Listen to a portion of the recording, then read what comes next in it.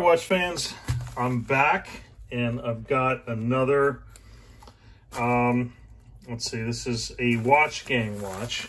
It's the lowest tier wheel, so I don't know what to expect.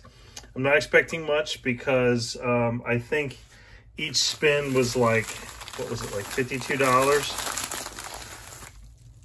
3 Leagues watches. Okay, I've never heard of that brand before in my life. So we'll see.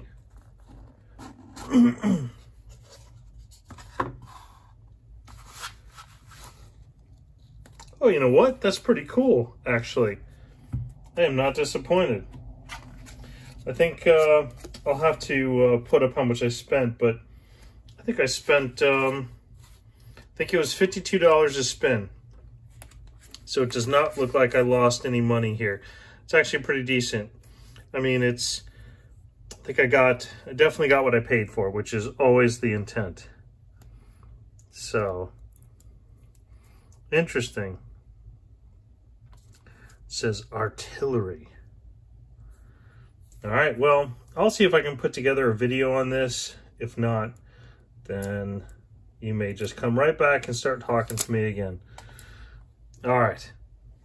The 3 Leagues Grey League proves that not all dive watches are created equal. Powered by a reliable Swiss quartz movement, a perfectly proportioned 43mm diameter, 15mm thick 316L brushed stainless steel case makes a striking first impression. Peer through the sapphire-coated mineral crystal front glass at its bold face, where round, luminous indices are complemented by a unique circular date window at the 3 o'clock position. Precisely designed hands sweep through the time, while a unidirectional bezel adds additional visual flair, and a distinct 3 Leagues crest sits below the 12, adding further distinction. An intricate link bracelet in matching stainless steel confidently holds this handsome watch to the wrist and is the perfect finishing touch to this carefully considered design. All of this beauty features an impressive 50 ATM water resistance. Meticulously crafted details and robust build quality make the Grey League exceptionally useful and exceptionally beautiful.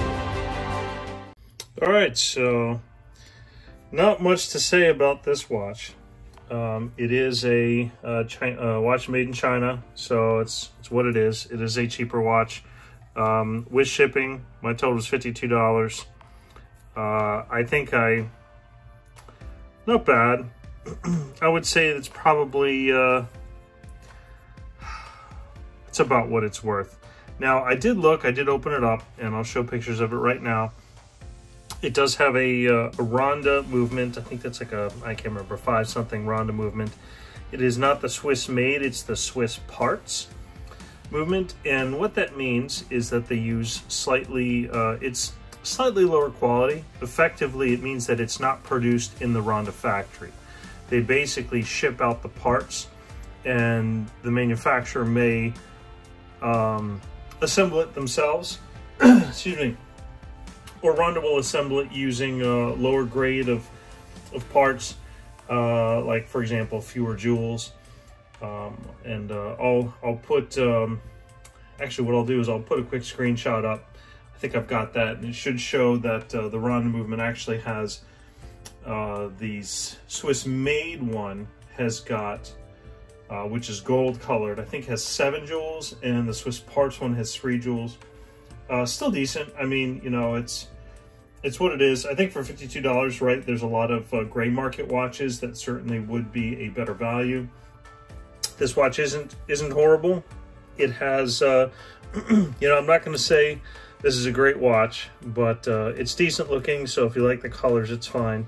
It does have a bezel. I'm not really sure honestly what you'd use it for. The bezel is 60 clicks, full 180 degrees. I'm sorry, 360 degrees, I'm tired. All right, let's see what else it's got. 5 ATM, so 50 meter water resistance, not bad. You can go swimming with it if you want. It's a leather watch strap. The watch strap is decent. It's not super high quality.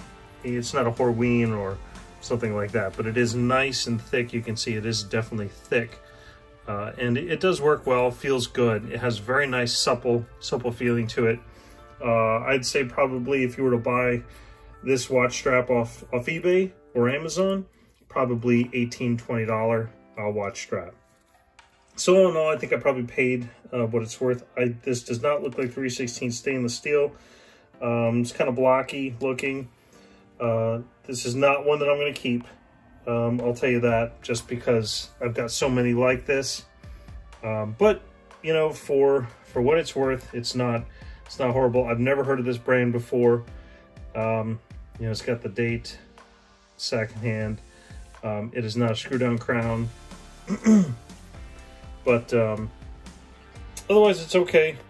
Decent watch. Let's go ahead and start measuring. Okay, 45. The lug width is 22, and the depth, I'm going to say about 15. 14. I always get that wrong. The lug to lug, for anyone who cares, is about 50. You know what I'm going to put it on? I'm going to take off this crazy watch that I have from Skame. I'm going to see what this looks like.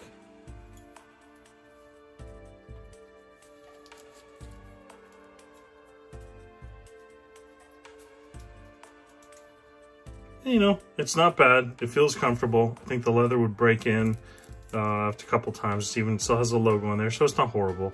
There's definitely a slight attention to detail on here for a certain price point, and that price point is probably very, very entry level. For $52, right, shipped, I think there's some other options. You could get a used Wenger. Yeah. I mean, it's what it is. Probably my first, this would be my first Watch King purchase that I'm not entirely pleased with. But what do I expect, right? It was tier 1, lowest purchase, $52. It's what it is. Not impressed, but yeah, I'll probably give it away at work. So there you have it. Hey, at least I reviewed it. So if you like this review, please leave a like. Otherwise, I guess you could leave a thumbs down if you really didn't like my review. And please subscribe for more. All right, thank you very much.